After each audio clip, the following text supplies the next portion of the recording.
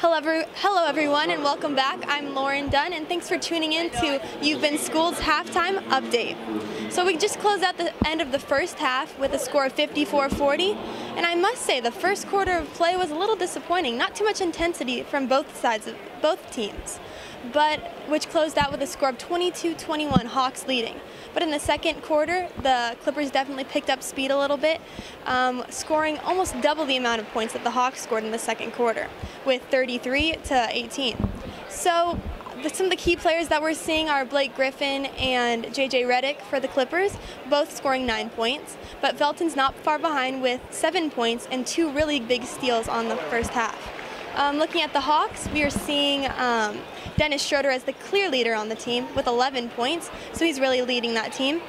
So as we approach the beginning of the second half, we're just going to have to see who can carry their momentum and if the Clippers can come out with the win in the end.